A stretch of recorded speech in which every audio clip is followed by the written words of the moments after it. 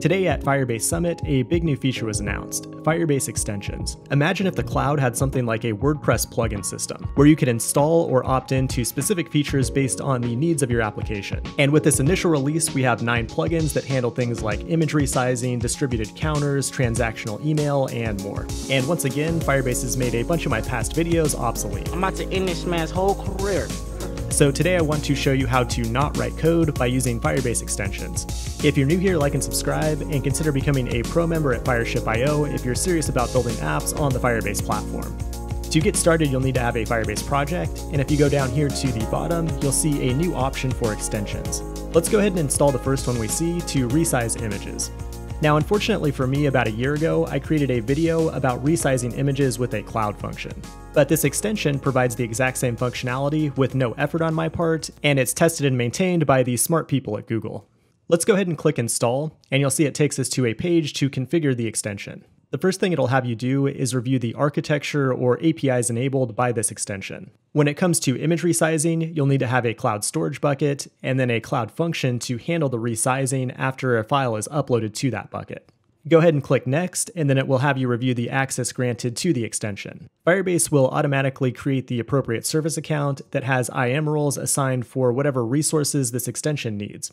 Then the third step is where we configure and customize the behavior of the extension.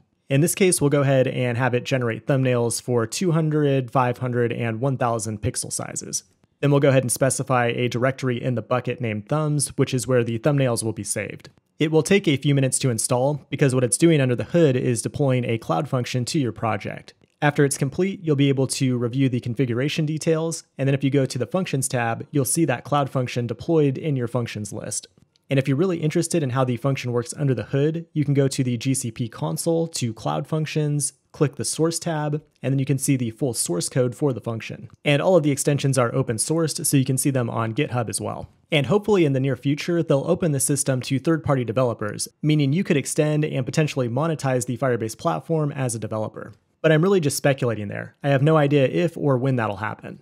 So now that we have this extension installed, let's go into our storage bucket and upload a file there and see what happens. You can see our storage bucket is completely empty, and I'll go ahead and upload the cover image for this video.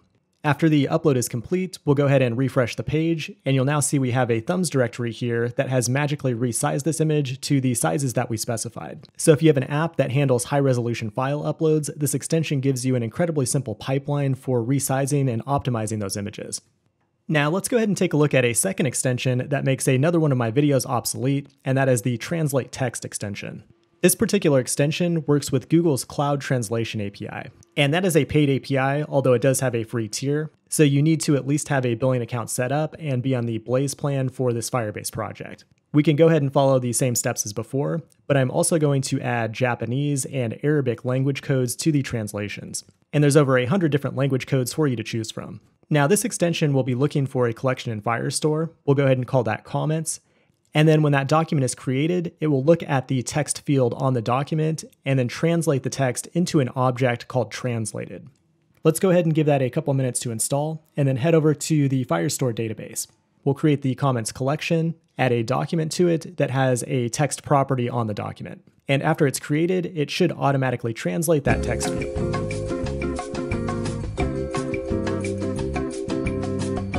Now, this should happen in a matter of seconds, but nothing actually happened here, so what went wrong? Are Firebase extensions broken, or did I do something wrong? We can find out by going to the Cloud Function logs. What you'll notice is that most of the translations ran properly, except for the Japanese language code. And so this was actually my fault. JP is not the proper language code, it's actually JA. And I wanted to show you this because extensions aren't fail-safe. If you don't add the right configuration options, they won't work properly. We can fix the issue by going back to the extension tab and reconfiguring the extension's parameters. I'll just go ahead and change the language code from JP to JA, and then we just have to wait a couple minutes for those changes to propagate or for the underlying cloud function to be redeployed. Now if we go back to Firestore and add a new comment to the comments collection, you'll see it translates the text in no more than 2 seconds. So it is incredibly awesome to just enable that kind of feature with a click of a button. Now, I have to admit that building a translation feature from scratch really isn't that big of a deal. It's just a simple API call that you can make from your backend code. So the translation extension is really just a minor convenience in my opinion. However, something that's not so trivial is setting up a distributed counter when you have an extremely high volume of writes going to a single document. So normally Firestore limits you to about 1 write per second, which you can burst above. But what if you have a social media app and you have an extremely viral post that's generating 10,000 likes per second? Handling a massive volume of writes like that would require you to shard the database and also carefully aggregate the count across those shards.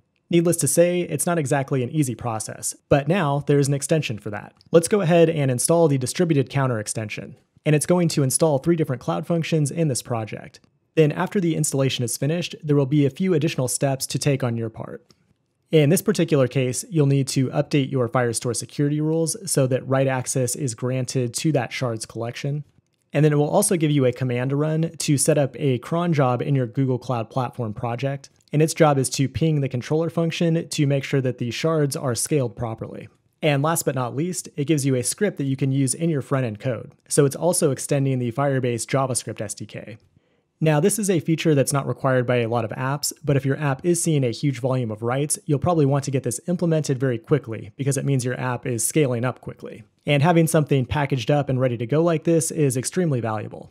I'm going to go ahead and wrap things up there. I feel like I don't have much else to talk about because extensions are just so easy. But in the future, we'll look at some more complex examples with actual front-end framework integrations.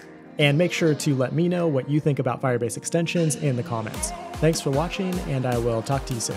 What? Bada bop boom pow.